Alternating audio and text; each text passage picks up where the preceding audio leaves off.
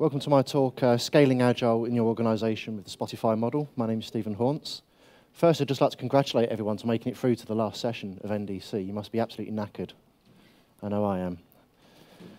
Okay, so just a little bit about me. So I work actually for two companies. We used to be one company at the end of the year, but it's a startup and we split it into two companies just because we had different investment coming into both companies. So the reason why that's relevant is I'm going to use our company as an example of where we try to apply and adapt the Spotify model to our company. And I'm also an author for Pluralsight, so if anyone's Pluralsight subscribers, you can check out some of my courses on there. I've currently got 9 on there. I'm a regular speaker as well, so it's my second time back here in Oslo, which is fantastic.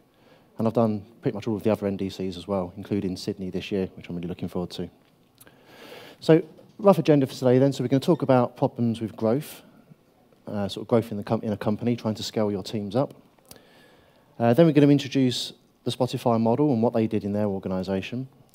And then I'm going to talk a bit more about how we adapted it to our organisation, because our type of business is different to Spotify's, so therefore the model doesn't fit precisely.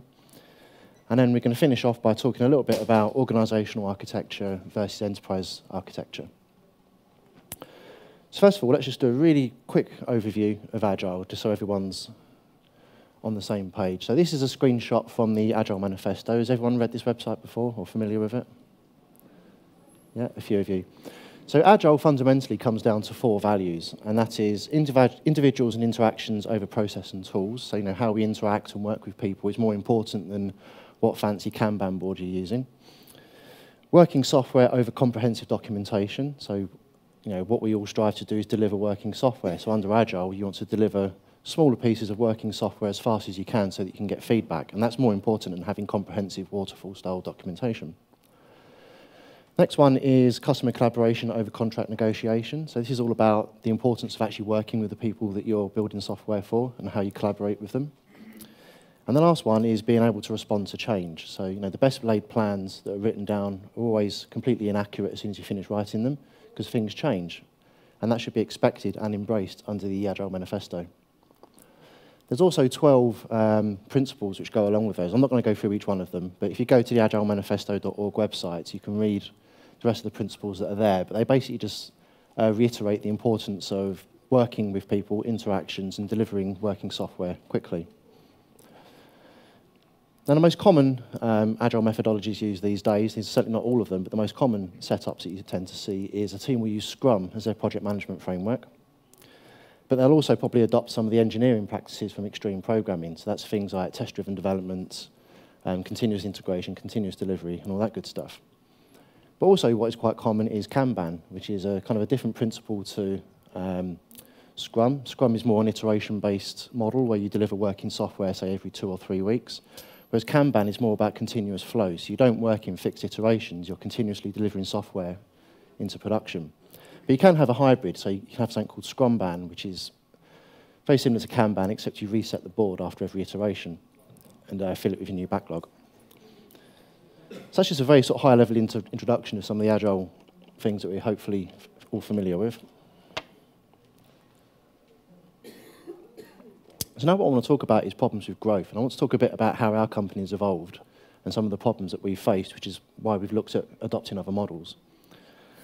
So it's 2 companies, well, we split down into 2 companies. The first one is called Buying Butler, and that is a buying concierge service which helps people buy cars online. And the second one, which is one I'm going to focus on most, is called Writing Dem, which is an online insurance claims management platform. So I'm not trying to sell you anything. It's not a sales pitch. We sell our offerings into large enterprises, so I'm not trying to sell you anything. So as I said, Writing Dem is an insurance claims management platform. We're trying to fix the broken process of making a claim on your motor vehicle, predominantly at the moment. So currently at the moment, if you crash your car and it's going to be written off, in the UK certainly at least, it could take up to 20, 25 days to settle that claim and get the money into your bank account, because it's a very painful manual process with insurance companies. So what we try to do is take the entire thing online. It's a multi-tenant system that rebrands with the insurance company. And it has the ability for the claim handler and the claimant to both log on to their own individual portals and interact with each other to settle the claim. And what we found is that by developing this software, we've taken average claim handling times down from 25 days to about 2 or 3 days. In some cases, for straightforward claims, it was 3 hours.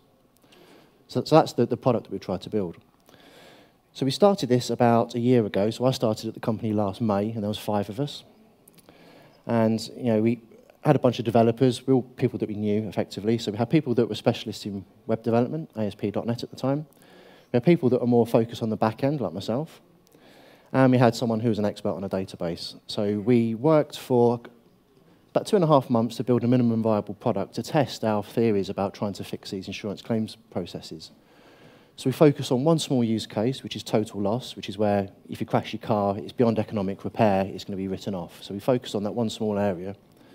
And we rapidly built a prototype, a working prototype, which we piloted with 2 large insurance companies in the UK. And this was useful. I mean, it's not the most attractive looking piece of software, but it worked. And it helped prove the theory that we could actually bring those claim handling times down. So with this prototype, we had an average claim handling time of about a week. And we also learned lots of lessons from it. So after that, we started working on what we classed the real version 1, where we effectively binned the code that we had, because it was a very rough, quickly put together prototype. And we started rebuilding the software using tools like React, Redux, ES6, Node.js, Web API, and a lot of the other things that we're all familiar with.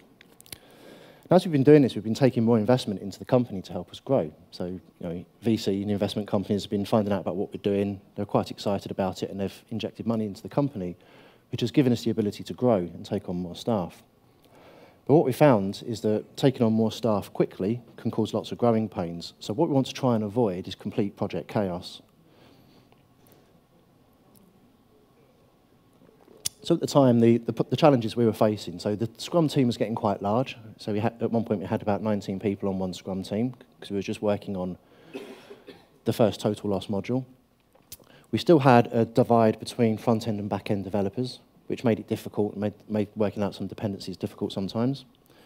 Our design team, who was working on the UX, was very much a separate function. They were run as a completely separate team, because they were put together very quickly. And also the seating plan in the office was very split by function. So we had to move from a smaller office into a larger office. We wanted the developers and everyone to get productive as quickly as possible, so we just let them sit where they want. We tried to move the entire company in under a day. But because of this, parallel development was proving difficult. So we've got about 6 product modules we want to build into the platform, but doing this in parallel was starting to look tricky. So our current structure doesn't support hyper-growth. So we was 5 developers in May last year. We're 42 developers at the minute with some current hires that I've just made, and we're projected to be about 80 by the end of the year. And if we get the Series B round, which we're looking for, we'll probably double that next year. So we're going to be growing quite quickly. So we needed a solution that would allow us to grow, because the way we're currently working wasn't sustainable and wasn't scalable. So we started looking around and doing a bit of research, and we had things like the Scrum Nexus framework, which we could look at. Don't know if anyone saw Martin's talk on that earlier this morning. It was a very good talk. But it's kind of like the next evolution of Scrum, or it's an extension of Scrum. So it's quite a prescriptive framework in how it works.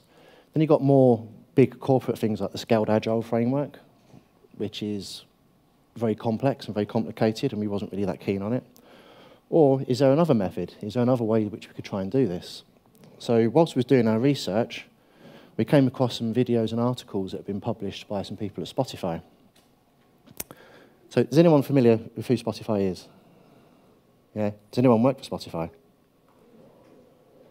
Good. That could be awkward. So Spotify is a music streaming company, and a very good one at that.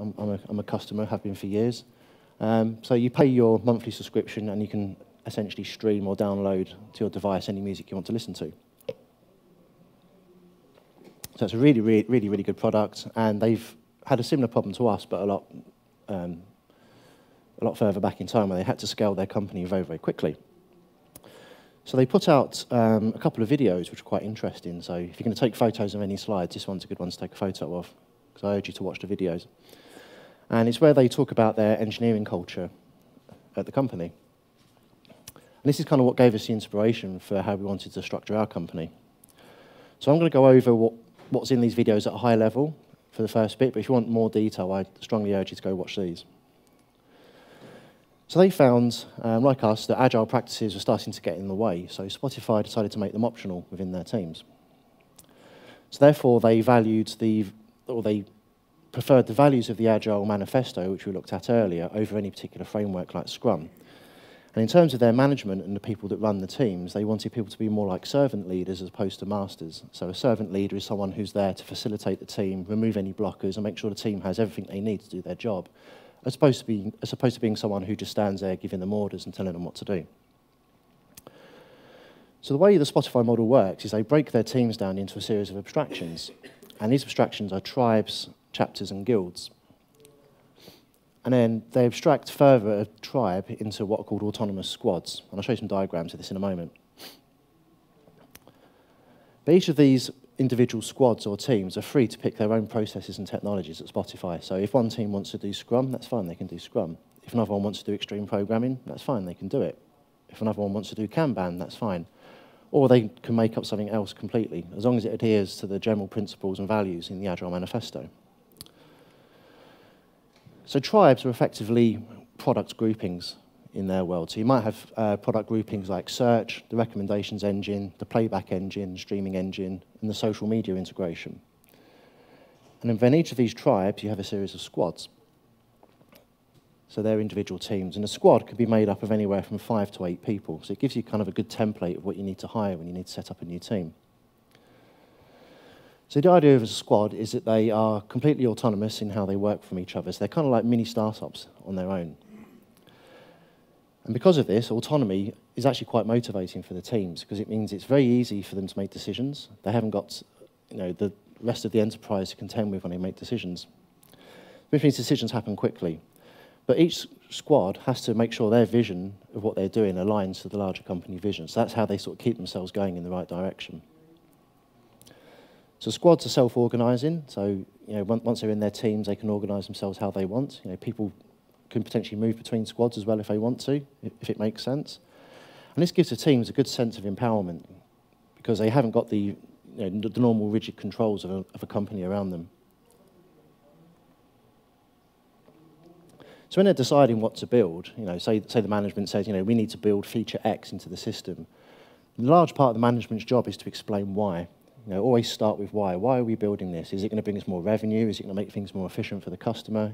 Does it make things more efficient for us as an organisation? And then what they'll do is they will work with the teams to decide what it is they're going to build, but then it's up to the team to decide how they're going to build it. So they have that level of control and autonomy in how they build things.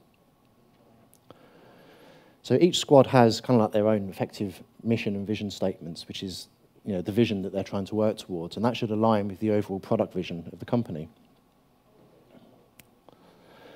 But at any point, the overarching company values and missions can always override what the mission is of the squad.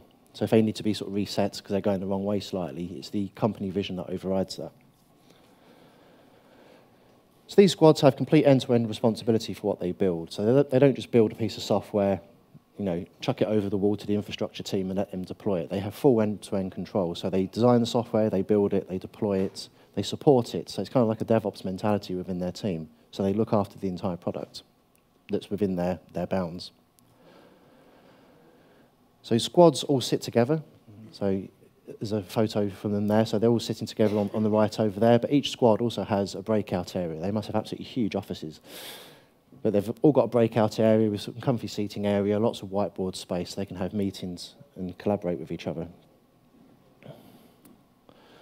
So although the squads are loosely coupled, because they're individual small teams, they are tightly aligned.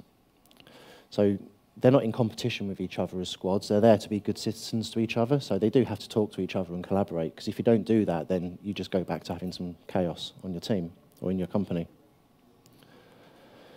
So to help do this, then, the squad will each squad will regularly have meetings, kind of like a scrum of scrums, where you have a nominated individual from each team will meet up, maybe once a week, twice a week, or once a sprint. I'm not quite sure what their cadence is for doing that. And the idea for that is to help promote cross-pollination of ideas between teams. So if one team solves a particular problem, then the other squad shouldn't have to go and reinvent that themselves. They should be able to share ideas.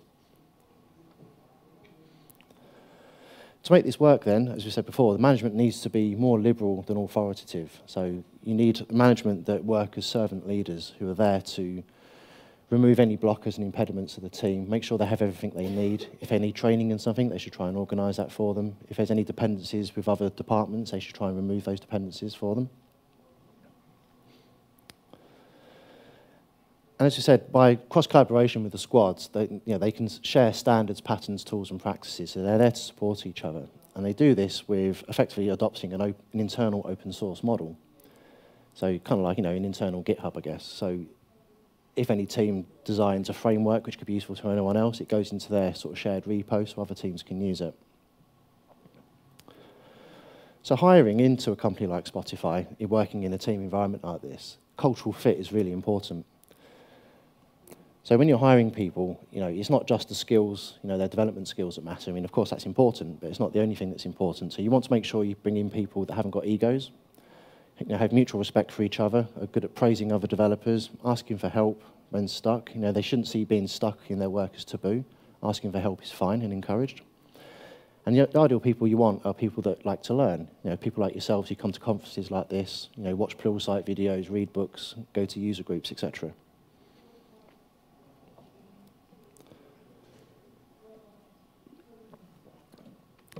So as I said, squads can define their own process. That's actually a duplicate slide, that shouldn't be in there. But squads are free to choose whatever methodology they want to use, be it Scrum or Kanban or anything else. So the other abstraction we talked about was chapters. So that's what these yellow lines are that are going across horizontally. And a good way of thinking of chapters is kind of like a people manager or a person manager who leads across the teams. And the reason they do this is if, say, one person wants to move from squad A to squad B, if they do that, they maintain a consistent line manager throughout, because you're supposed to build up a good working relationship with your manager. They're there to help you progress your career. So by having your line management split into what they call chapters, it just means you can keep that consistent relationship with your manager. And the other abstraction they have within their teams is something called guilds. And what guilds are is they're cross-functional areas of interest. So the way that works is you could have a guild for, say, web development, web APIs and back-end development, machine learning, and people can subscribe to those guilds, whether it be a channel on Slack or a meetup in the organisation, and it's just a way for people to come together and learn who have shared interests. Spotify, now they've got to a particularly big size, they run these things, I think it's every quarter, called the Unconference, where each guild has the ability to put on a small conference within their organisation, which people that are interested can go along to. It's a really cool idea. Unfortunately, my company's a bit too small to run conferences, but we do make good use of the concept of guilds. By doing things like guilds, it helps to encourage innovation within the team. And by having a good culture of innovation, it aids with product diversification, product differentiation, and it also helps you explore new business opportunities. Because you never know who on your team is going to have that next killer idea, which is going to become a really successful product or feature on your product. But it also increases your competitive advantage, because if you've got a healthy innovation culture and learning culture in your organisation, and your largest competitor hasn't, then that can give you a competitive advantage over them, because you can innovate and move quicker. And also, it's motivating for staff. I mean, I personally like working in an environment where people enjoy learning, so we all learn together. So another good way of encouraging innovation is doing things like hackathons. This is something that Spotify does a lot. It's something that we've started doing at my company. And hackathons, when they do them, are generally centered on the customer. So you're trying to solve a problem which is going to help your end customer. And this can be deeply cross-functional, so it's not just something that the developers do. It involves testers, it can involve product owners who want to try out, say, new ways of defining stories. Well, a hackathon's a good way of doing that. And it's very much focused on the output. So generally, when you do a hackathon, you wouldn't necessarily do it on your existing code base. You start from fresh, so file new, and then you build it from scratch. And then once you've done that, you look at what you've done in a kind of like a retrospective or a demo, and then any of the good ideas can be taken forward into the product if necessary. So something like Spotify is very based around communities. I mean, we look at the names that are being used. We've got tribes, squads, guilds. They're all very sort of community-sounding names. If you imagine an island in the middle of the ocean somewhere with a tribe on it and lots of squads in there, it's all based around community, which is why they've picked those names. So it's very community over formal structures. So it's not about having large formal company hierarchies like what we might traditionally have in a larger enterprise. So to make all of this work, releasing your software should be easy. And the way that they do it at Spotify is they make use of release trains. Has anyone heard of the release train concept before? So they have regular scheduled releases that may go out into production, say, once a week, every 2 weeks or whenever. And if your feature's ready, it gets deployed. But to do that, they make use of feature toggles and feature switches. Because if your product or feature isn't ready, you don't want it to go out into production being turned on. So I'm guessing they don't make much use of feature branches. It's all deployed off of their main trunk line. So to make this sort of thing work, then obviously an investment in test automation and continuous delivery is very important. You need to have a good build infrastructure and testing infrastructure in place. So that's things like, your more traditional unit tests and integration tests, but also external automation tests. So, things like Selenium tests, which test your product from the outside in. When you restructure a team like this, and we're going to cover this a bit more later in the talk, but you need to move away from having a big monolithic application. And when Spotify started doing this, the application was one big monolithic, huge desktop client application. So they actually had to spend quite a lot of time refactoring the application and breaking it down into more discrete modules. So the way they've done that is Spotify is now effectively a Chromium browser with lots of components running inside it.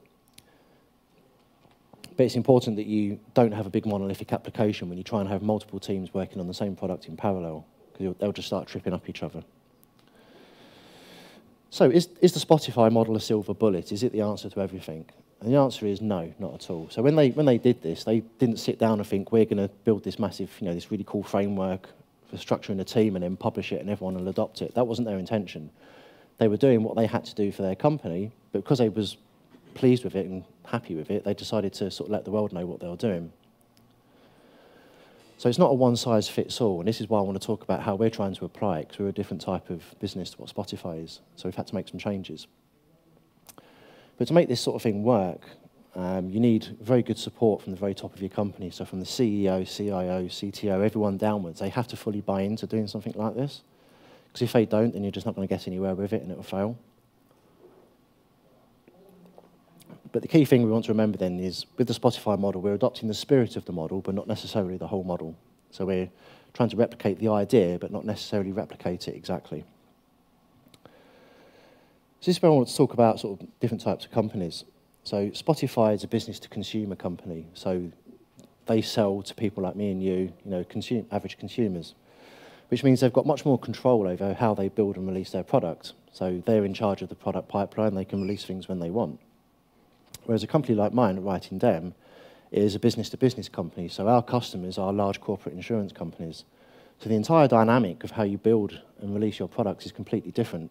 So we can't just go releasing stuff when we like, because we have these large insurance companies to deal with, which I'm sure is a common problem. Has anyone else ever had that situation? Anyone sell or work in large enterprises? Yes, it's a completely different dynamic. So our goal then was to be able to scale the company safely as we take on more investment without taking chaos. So we know we're going to grow very quickly, and we know that that's hard. It's probably one of the hardest problems you have to face, is growing quickly. So when we started doing this then, so we thought, the Spotify model looks good. There's some good ideas there that we want to adopt. So we first of all started off by looking at how happy and engaged our employees are. And I came across this diagram, and I use this all the time. So again, this is a really good one to take a photo of, because I literally have printouts of this in the office. The diagram is taken from an article on the Harvard Business Review website, but it's such a useful tool. So it's kind of like Maslow's hierarchy of needs. So starting down the bottom, we have, what do you have to have a satisfied employee?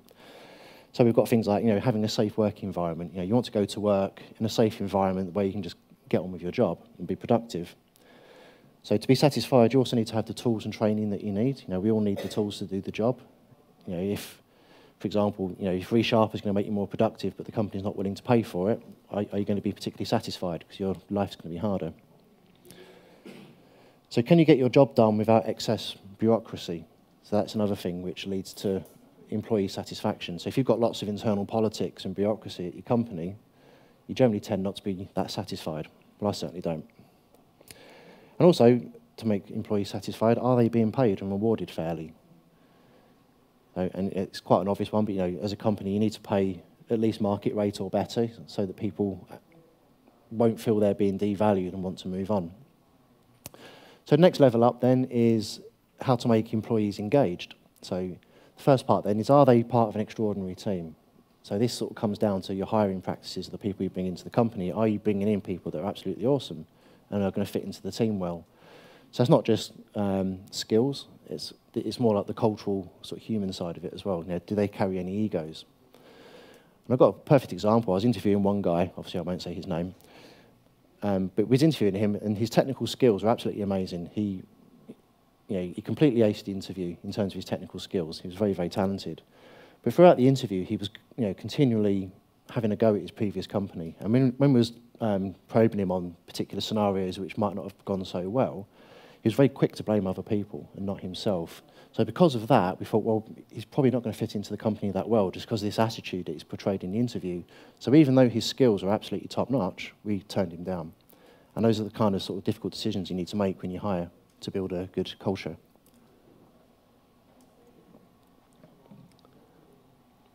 So another thing to make employees engaged is it an environment where they can learn and grow every day? So are you doing new, exciting, interesting things, or are you just doing typical old-school CRUD applications with a load of text box on the screen? Now, and as an organisation, do you offer sort of the tools they need to learn? So things like Pluralsight, Lynda, Safari Books. I always say Pluralsight first because I'm supposed to, but anything like that. And also for them to be engaged, do they feel like they're making an impact? Have they got meaning in the work that they're doing? So if you're working on something that's, is just going to be binned or it's not going to be used very much, I mean, that's not going to make you very engaged, is it? Because you know that there's no real value to the work you're doing. So for an employee to be engaged, they need to have a good sense of value in the work they're doing. Then the final one on top of that is, so you've got satisfied employees, you've got engaged employees, but are they inspired? So inspired means, are they getting inspiration from their company's mission? So this isn't just, have they got meaning in the work they're doing? Do they fully buy in and believe what the company's trying to do? So at Writing Down, we've tried to really be transparent with our staff and really, get them engaged in the whole mission of what we're trying to do. We're trying to reduce claim handling time. We're trying to make people's lives better. When you've crashed your car, it's very stressful. If you've got children, you need a vehicle, don't you? So you need to get them to school and whatnot. So people are going to be very upset when they've crashed a car. So we're trying to make their lives better by making our insurance companies better. And that's what our staff buy into. They buy into the whole overall vision of what we're doing. And also, are they inspired by the leaders in their company? I'd like to say mine say yes, but I can't speak for them, but I'm hoping they will be. Okay, so if we go on to the actual Spotify model itself and kind of how we've adapted it. So we brought in another concept called islands, because, islands, tribes, squads, why not? So because we split the company into two, because of different investment pipelines coming into the company, so we effectively called the companies islands. So we've got Buying Butler and we've got Writing Dem. Now, all of our teams work across, in each company, work across a mission statement, a set of principles and a set of values. So setting these values and principles up front is very important for the team. So for Buying Butler, our mission was, to enable everyone to buy with the confidence of an expert. And for Writing Dem, it's simply customer-managed claims. And following that, we set a series of principles. These are the guiding principles of the company. So we've got things like deliver for our customer's customer. So that means, we're trying to make the claimant's life better, even though our actual customer is the insurance company. Open communication and transparency. So we're very open with our development teams. We let them know what's going on with investment. We let them know about customers that we're talking to. So they have a good sense of what's coming up in the future with the company. So we don't try and keep anything from them. Next one is they should be empowered, but with accountability. So we want them to be empowered to make decisions, but obviously we have to deliver working software, so there has to be a level of accountability that goes along with that. Fail fast, learn fast, and iterate. So when we try out new ideas, we want to know if they're going to work as quickly as possible. If an idea isn't a great idea, that's fine, but we'd rather get to that decision sooner rather than later so we can learn from it. Listen first, then act. So this is all around sort of delivering feedback to people. So I've worked in many organisations where people can be quite blunt and give feedback which can hurt other people's feelings. So we try and have a culture of, if you're giving feedback or listening to someone else's view, just make sure you listen first. It's very good listening skills. And the last one is celebrate small wins. So if we deliver a module or we fix some major bugs, we like to celebrate that. We go out for team lunches, we go out for drinks. It's little small things, but it makes a big difference to a company culture. So off the back of that then, we have the individual values which we look for in the people that we hire. So these are things like people that are selfless, they're happy to admit when they've made a mistake and learn from it. People that have empathy and are empathetic. People that have courage to make bold decisions in the choices that they make. People that are curious, curious about technology. They want to, we want to push boundaries in what we're doing. We're currently doing a load of work around machine learning, so we want people to be curious about that and want to learn. Trust, so we have lots of two-way trust between the development teams and the rest of the company. We trust them to get the job done, and they trust us to be completely open and transparent with them so they know exactly where the company's going. And then we have passion. We want people to be passionate and enjoy what they do. Honesty, being constructive, giving good constructive feedback, and having good judgment in everything they do. So that's kind of where we started before we started splitting the teams off. We thought, define the mission, the principles and values, make them public within the company so everyone knows exactly what it is we as a company expect and want from our people. So then we started splitting down to the next level of abstraction. So we're trying to work out the best way of doing it. And what we settled on is we work in different insurance verticals, so that's how we split our tribes out. So we have a tribe which is motor insurance, one which is marine insurance, because we've done some work like insuring cargo containers, house insurance and health insurance. So they're the main tribes that we have set up in the company. And then each tribe can have a series of squads in there. So as we said before then, so the project management teams and the management define why we're building something, why this is important, explain about the business ideas behind it. And then we work with the teams to work out what we're going to build, and then the teams are empowered to decide how they're going to build it. So like with Spotify, our teams are completely autonomous in how they manage their work. We treat each one as kind of a separate little startup. But for consistency, we made a decision that was different to Spotify. So we, along with collaboration with the rest of the teams, decided to consistently use Scrum across each team. And the reason for this is, A, the teams like using Scrum, and B, because we have to do a lot of compliance reports with insurance companies. And one of the things they audit us on is our software development methodologies and how we run internally. So it's actually much easier to have Scrum rolled out consistently in the company. That's not necessarily valid for any other company or every other company, but for us it made sense. So just like normal Scrum, each team has daily stand-ups. Or squad rather has daily stand-ups. The squad has a product owner and a scrum master who works in the team. So this, we're now down into a traditional scrum. But every other day we have nominated members from each squad who will meet up and have like a scrum of scrums meeting, just so they can communicate what each team is working on at any one time. And this is really good for trying to solve cross-team dependencies as well. Yeah, so it aids the alignments between the teams. So the next thing we added, again in the whole tribes and villages. Sorry, is there a question? Yeah, I have a question on the previous slide. Okay. So you say you have scrums every other day? Yeah, we do them every other day. Okay. You find it that useful information to have it that often? Yeah, well initially we did it every day and it didn't really work, so we've moved to every other day. If it becomes that it's too much information again, we might move it to once a week. So at the moment we're on every other day. But if needs be, we'll change it. So this is one of the main changes we made. So we've got this thing running across the top called lookouts. Every island has a tribe with squads in it, and they have lookouts to protect them. So really what our lookouts are doing is protecting the teams from our insurance company customers. And the reason for that is so under the Agile Manifesto, it talks a lot about customer collaboration. So ideally, if you're working in an organisation, the people you're building the software for are maybe in the same company. So it's very easy to work with them. But the insurance companies we work with are all over the globe. So what our lookouts line is effectively a series of outward-facing project managers and customer relationship managers. And their responsibility is to go out, visit these companies, gather any requirements that they have. Because although it is our own product, each company and tenant that we work with has their own sort of requirements that they need building into the system. So there's lots of custom configuration that we have to do. So what the lookout's responsibility for is making sense of what the insurance companies want to do and then working with the internal product manager to make sure everything's prioritised, and then it eventually ends up in the correct backlogs for the appropriate team. But we felt it important to have that level of protection, I guess, between the internal teams and the insurance companies. Because these companies, they're huge enterprises, 50, 100,000 employees. Any development they do in-house is probably waterfall. They're very slow in how they work. So we wanted to protect the teams from that sort of level of bureaucracy by just having this extra layer in the middle. Yeah, so traditionally, these companies use waterfall internally. So one thing that has been quite challenging for us is, we're building our own product. We plan things into the backlog that go through a planning process. So we try and release things, when they're ready, but that's not always easy to do. So sometimes we do have to commit to dates, which I know a lot of Agile teams absolutely hate having deadlines imposed on them, but sometimes we have no choice.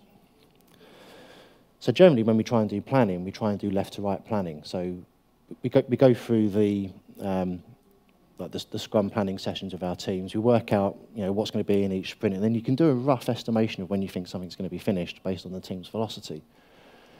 But sometimes, if we're working with an insurance company and they need a particular set of features delivered by a certain time, we then have to do right to left planning. So we have this date fixed. We then have to work backwards and work out how we're going to deliver it. And the reason that happens, and it's not ideal, but the reason it happens is because there's normally complex legal contract negotiations that happen with these insurance companies. So to get these features out into production and get them using them, it might have a 3-month lead-up time of sort of legal bureaucracy and red tape that has to happen. So sometimes, in some situations, we do have to plan it the other way around.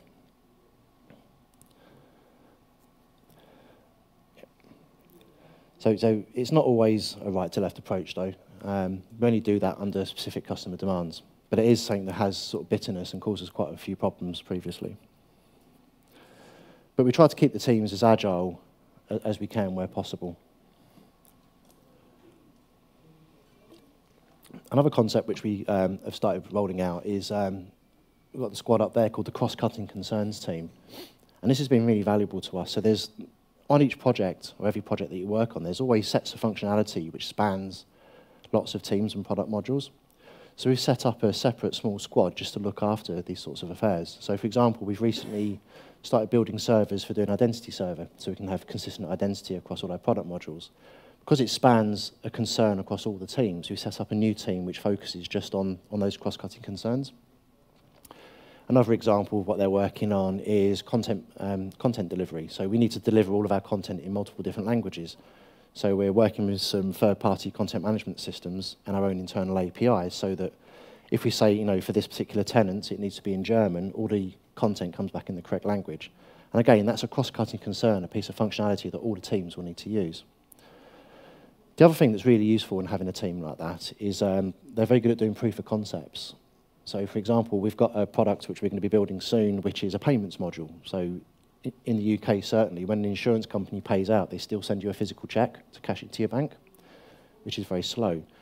So what we want to do is when you reach a settlement on your claim, we want to transfer the money straight into your bank account, so it's very, very quick. There's probably about 5 or 6 different vendors we can use for that. So what the cross-cutting concerns team will do is they'll evaluate each of the vendors and do small proof of concepts. So when we actually form the payments squad team, a lot of these decisions have already been made, so they can just get on with the job of building the product. So as you mentioned before, so teams need to be autonomous, but you also need to have a level of accountability in there as well. So the teams, whilst they have a lot of freedom in how they work and how they do their planning and how they organise themselves, we do have to get stuff delivered as quickly as we can. We're a startup, we're running on investment, we need to get stuff built quickly. So that does mean you need to have a level of accountability in the team as well. So there has to be some kind of repercussion if something doesn't get done on time. Although generally my teams are pretty good and they're very good at delivery.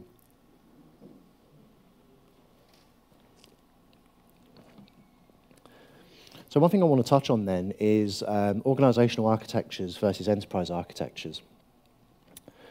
So everything we've talked about so far in sort of taking a team and basically splitting it into a different set of abstractions, that is called an organisational architecture. And really, it's no different to an enterprise architecture. You have an idea for a product and you split it down into different abstractions and modules. You have this bit talking to this bit with a queue. It's kind of the same principle. It's an architecture. Now, in 1967, there's a guy called Melvin Conway who said that any organisation that designs a system will produce a design whose structure is a copy of the organisation's communication structure. And then Fred Brooks, in his Mythical Man Month book, sort of quoted this, and he called it Conway's Law. So as an example, if you had a room with 4 programmers in there, and you asked those programmers to write a compiler, they're probably going to write a 4-stage compiler, because it's a function of the way their team is structured. So when we look back at how writing Dem was initially structured, we had the leadership team, we had product owners and product managers, we had front-end developers, back-end developers, a SQL guy, and testers. So what we ended up with was a very typical n-tiered architecture, which was quite a big monolith. But then we changed the organizational architecture to be based around tribes and squads, which meant that the existing architecture we built wouldn't work for us, because if you have multiple teams trying to work on this system all at once, they're just going to trip each other up, and it's going to be chaos. So what we've done is we've moved over to a more modular-based architecture, where each product module is its own separate set of pages, it's got its own APIs, its own document stores, and everything communicates using event sourcing, sort of CQRS and event streaming across a message bus. So the key message there is that by refactoring the company, we've had to refactor and change how we build the software as well. If you do one without the other, then you're going to run into serious problems.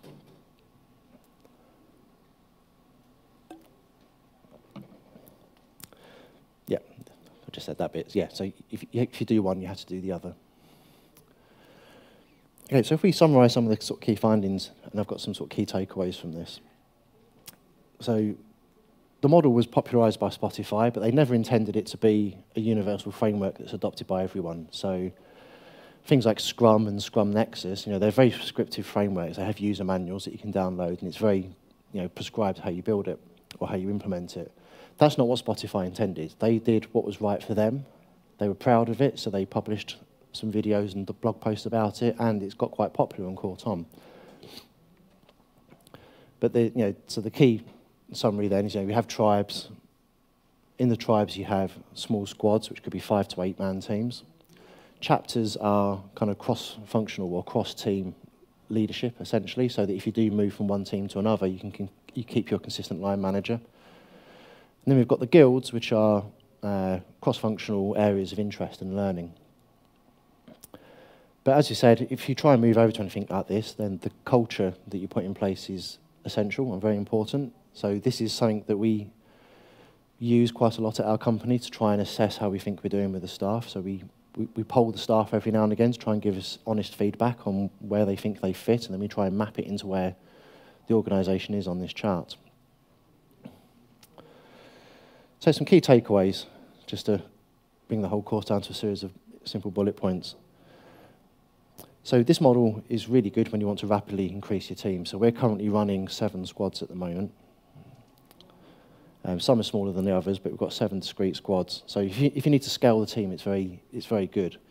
When I need to bring on, say, the payments team, for example, I know roughly how many people I need to hire. I know roughly what sorts of developers and staff that I need and what kind of skills they need. So I can bring these teams on very, very quickly. But the Spotify model is not one size fits all. You need to adapt it to your work environment. That's why I wanted to show you how my company's applied it compared to how Spotify's done it, because we work in completely different industries. One's business to business, one's business to consumer. So things have to be different.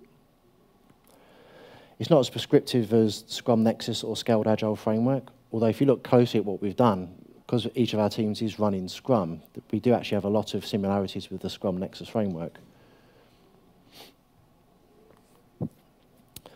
To do something like this, it requires adoption from the top of the organisation. So if you haven't got full support from the leadership of your company when you want to try and do something like this, then you're going to run into massive problems. It has to be universally agreed from the top of the company that it's a good idea to do.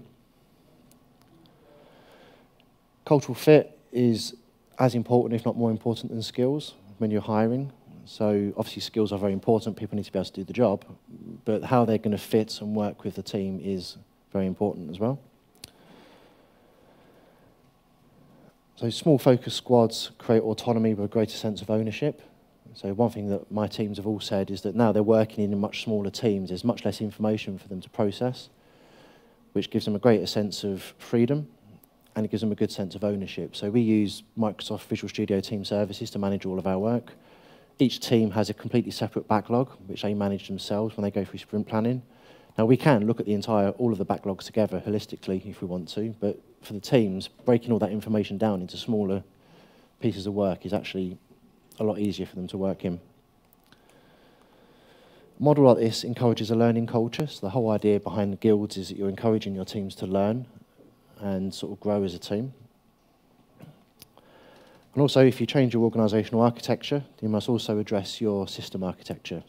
So you can't do one without the other, because you'll run into problems. So that's effectively what I wanted to talk about today. So thank you for coming along. I have a blog, stephenhaunts.com. I've got a contact button up there if anyone wants to get in touch. But I'm also on Twitter, so it'd be good to engage with people on Twitter. I also run co-run a user group. I'm from Derby, in the centre of the UK. So we run a Derbyshire.net user group. So if anyone happens to be in Derby on the last Thursday of the month, you're welcome to pop along. So thank you very much.